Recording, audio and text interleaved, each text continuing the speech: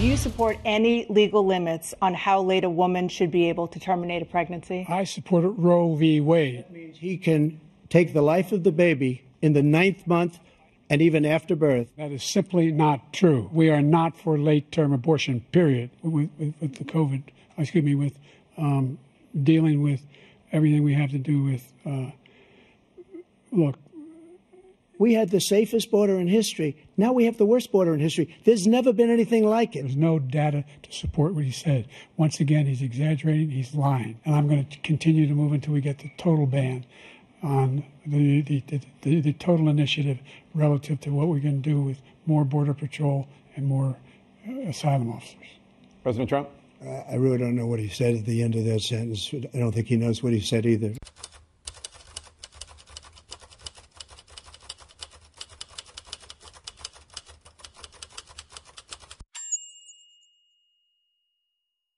It's the 4th of July, but the latest news, the greatest buzz since last week has been the debate between Trump and Biden.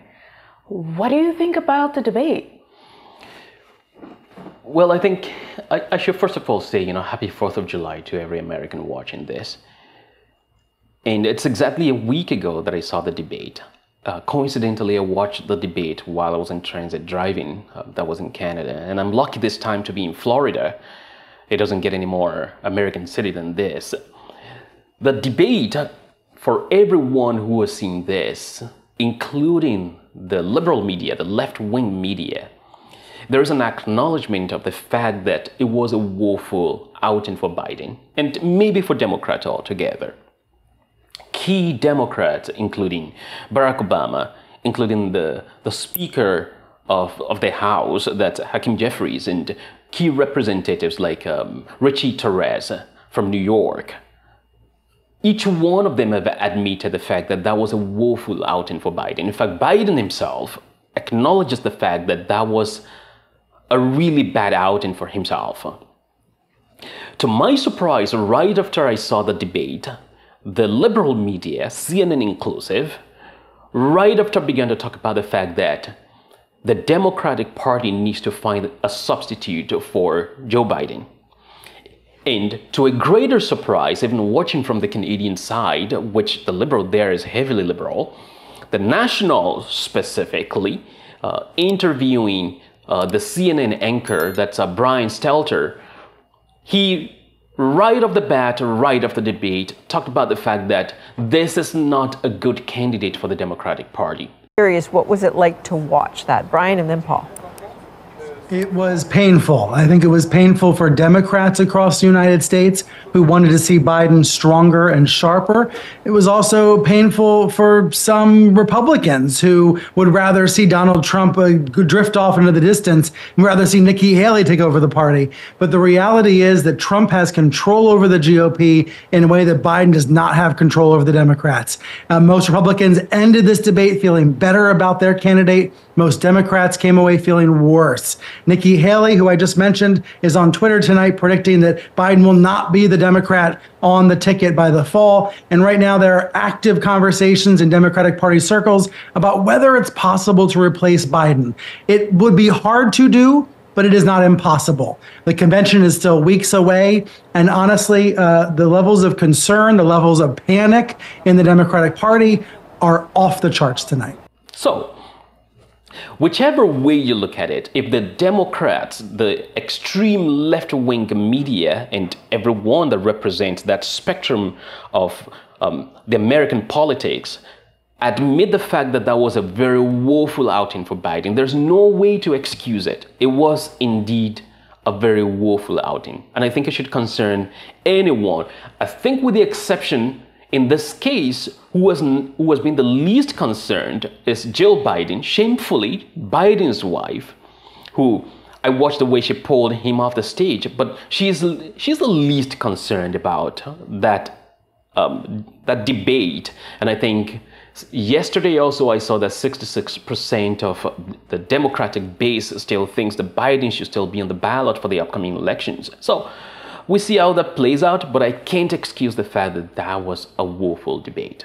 So the second thing with respect to my opinion about the debate was, first of all, I did not like the debate.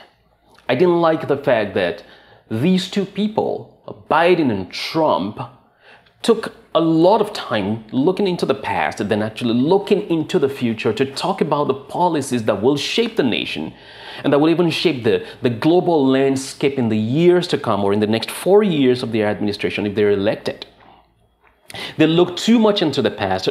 Trump talking about Russia collusion, the indictment, which is important because he's indicted. And he talked a lot more about, the impeachment and whatnot. These are things we've heard Trump talk about 1 billion times.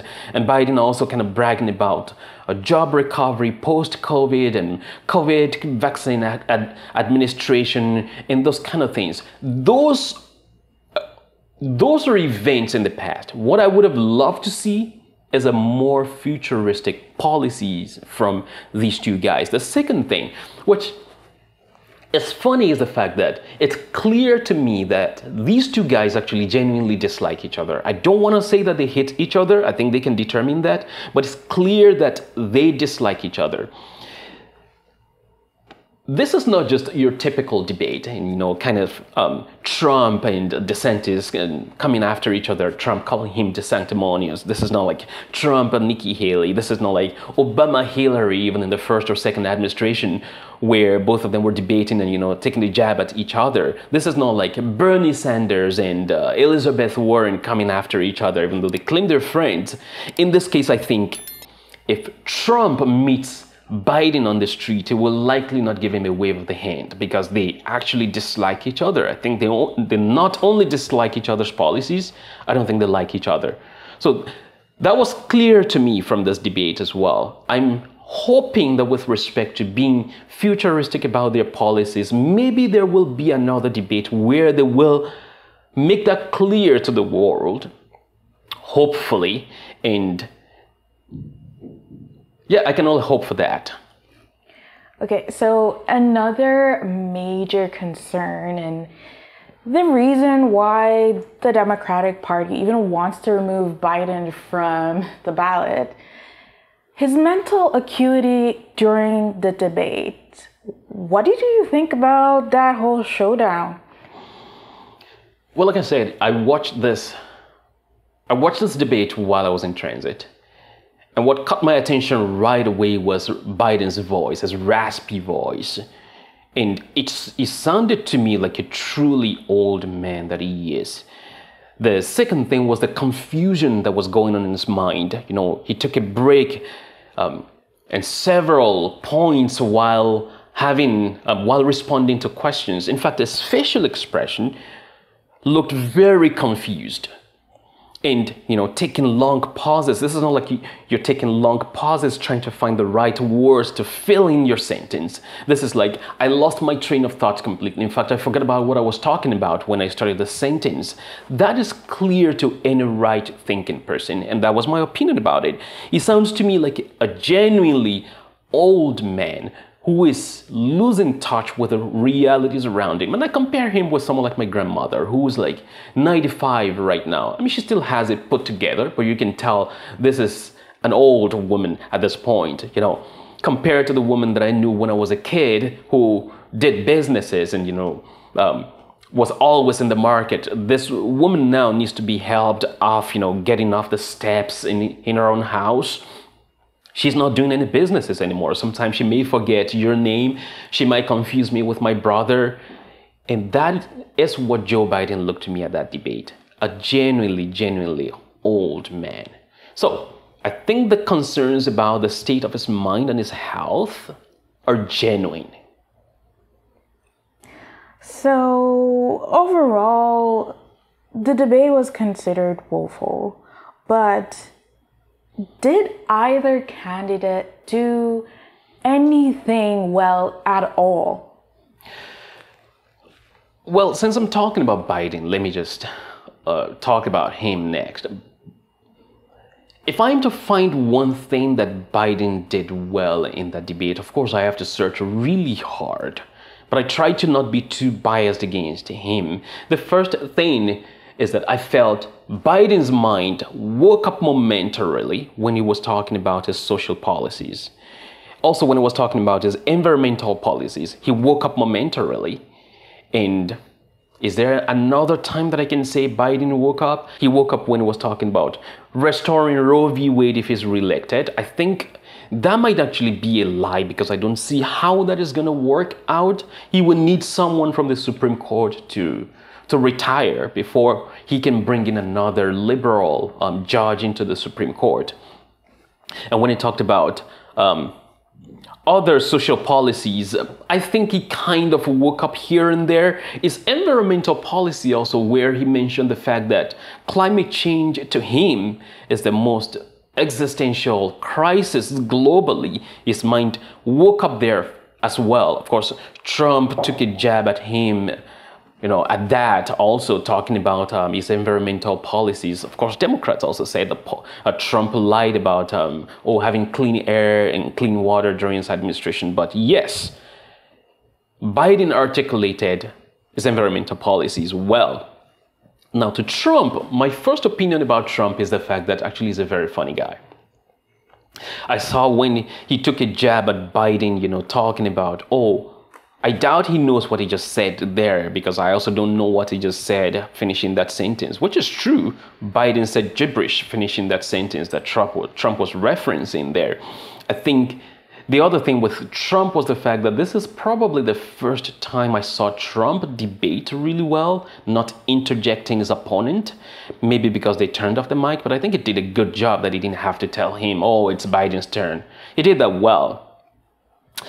But I wish Trump communicated more than the same old Russia, indictment, impeachment. I wish he did that. But they said he lied about several things. I am waiting for the fact check to come out and we see how that goes. Okay, so here you are. You live in Canada. Okay, occasionally you might visit the States. But this is a US debate. Why do you care? As someone living in Canada, why do you care at all? I think for any Canadian who is understanding about trade, who is understanding about geopolitics, and as well defense, they will actually care about American elections. If you're understanding about trade, you will know that the United States is actually the largest trade partner to Canada. The Canadian dollars heavily rely on USD. In fact, when the Bank of Canada sets the overnight rates, it's most times, in fact, look historically, all the way to the 60s, you will find that the overnight rate in Canada tracks the federal rate. And, consequentially, inflation rate also tracks with the US from Canada.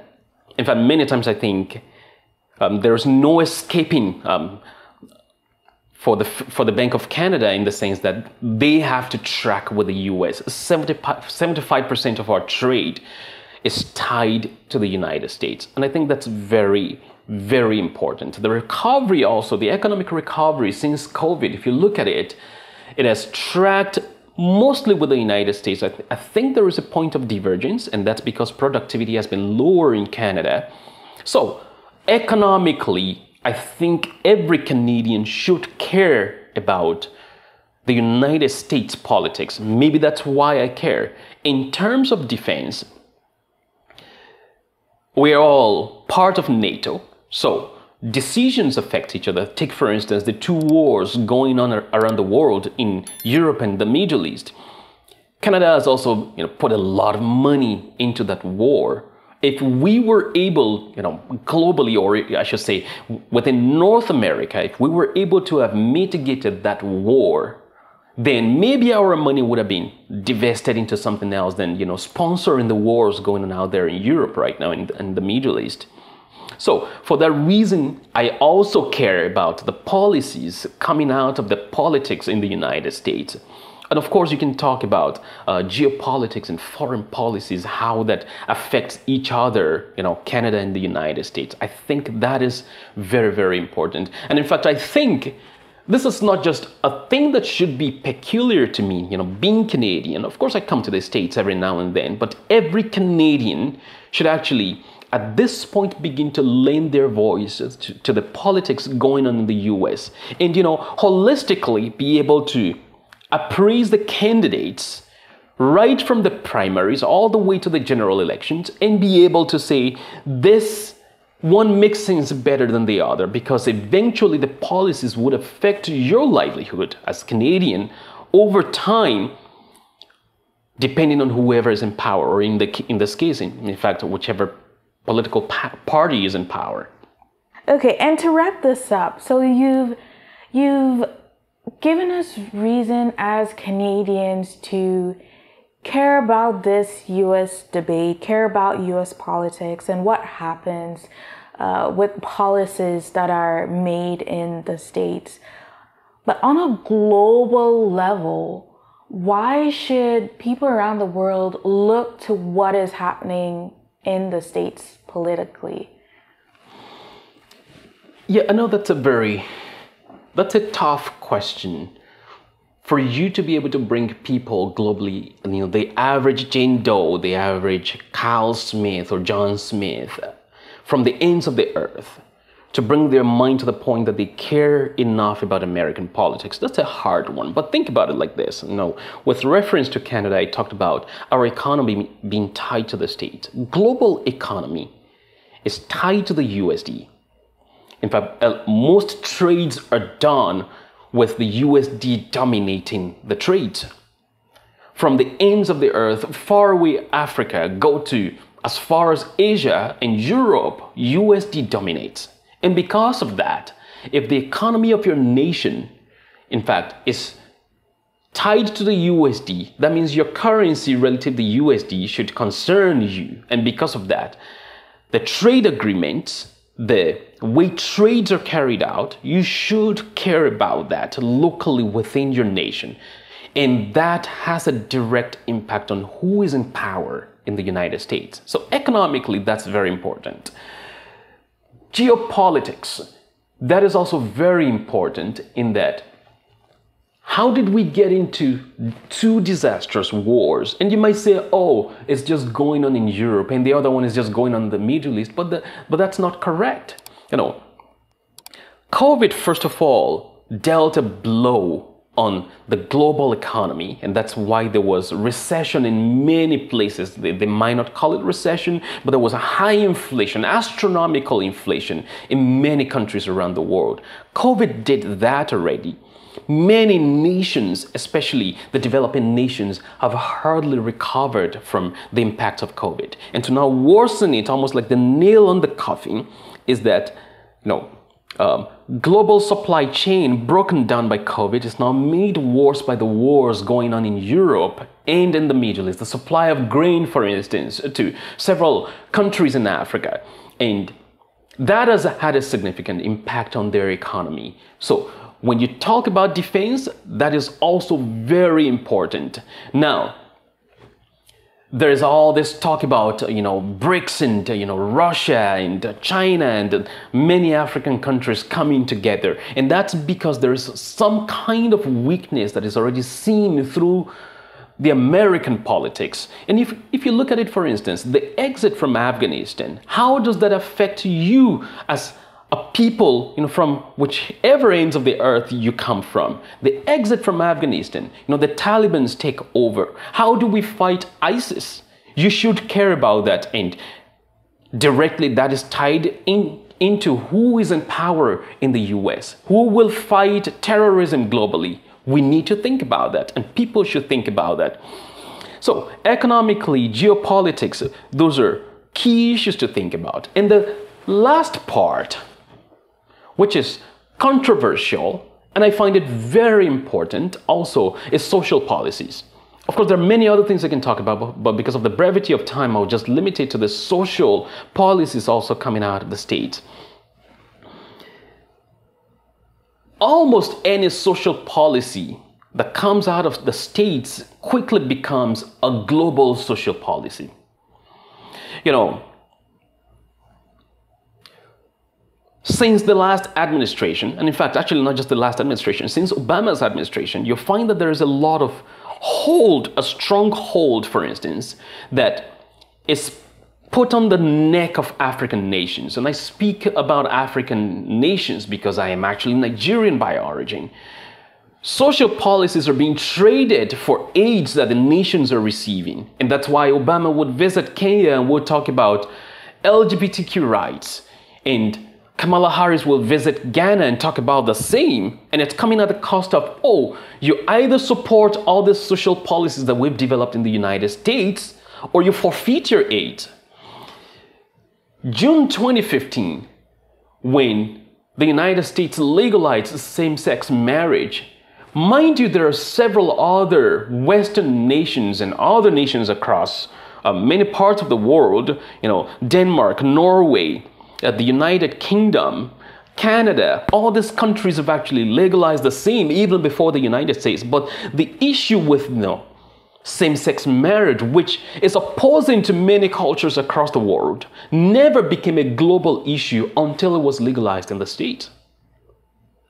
So if you're thinking right from any part of the world, policies coming from the United States are consequential directly on your life, directly on your economy, directly on your defense as a people, and you should care about it. I think at this point, actually, anyone from the ends of the earth should actually be saying the right things on social media. Tweet about it, raise your voice about it, raise concerns about it, concerns about Biden's health, which many liberal propagandas and agendas are hiding right now. Raise your voice about it, say your thoughts.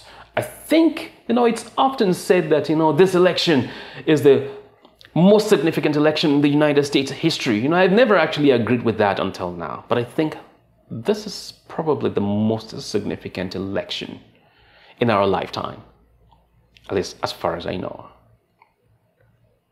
Well, there we have it. Fola brought to you his thoughts about the latest US debate between Trump and Biden and why you should care about what's happening in the US, about US politics, and how that impacts you and your daily life. Well, thanks for joining. Well, if you like the video you just saw, I totally recommend that you subscribe to the channel. That will be very helpful to me to bring more inspiring thoughts that can, you know, stir up critical thinking in the minds of many people across the world. So please click on the subscribe button right now, and I will see you next time. Bye-bye.